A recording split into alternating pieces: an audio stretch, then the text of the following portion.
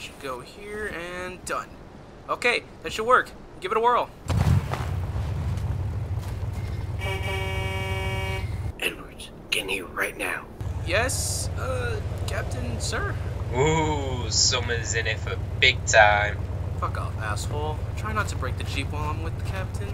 Sir, you, needed me for something? You mind explaining the reason for the base looking like a sweatshop before I end mailing you off to one? Well, sir, I am currently working on a brand new invention of mine that is requiring a lot of parts, resources, and I can assure you, once it's complete, you'll be impressed. Then why in hell do you need these ancient nerd relics? Those are to help me with researching and developing my invention, and also everyone knows that the original releases are the best as there weren't any unnecessary extra scenes or CGI added that ruined the movie. Ugh, this is so boring. Why do I even need to do patrol? No one here does anything. It's a never-ending stalemate with these blue guys. That's it. I'm going on a lunch break. Wonder if the microwave still works. Holy shit, what was that?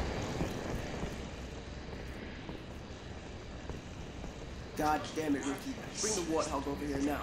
No, what are you doing? No, bring that here now. Wait, get back here. Fucking what? No! I think he sees us, sir.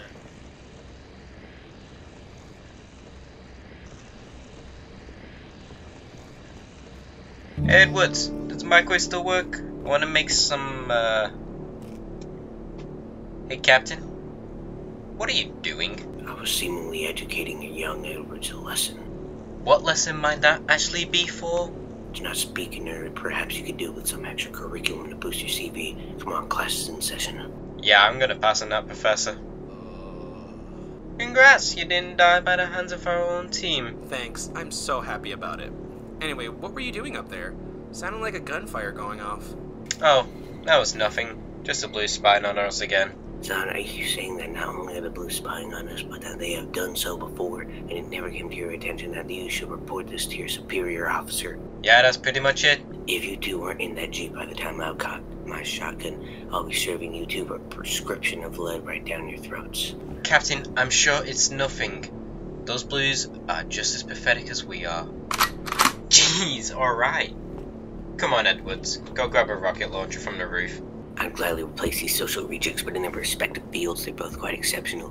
Winters being an absolutely stunning driver, and Edwards, despite his weak nature, being a brilliant inventor, and not a bad shot either. If only we could all actually get along and stop dicking around. Maybe I should try being nicer, and instead of oppressing them like Stormtrooper-themed version of Joseph Stalin.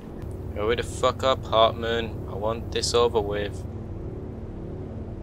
You know what? On second thoughts, I don't think it'll be necessary for me to change it for these maggots. Anyways, it's just been too much fun messing around with them.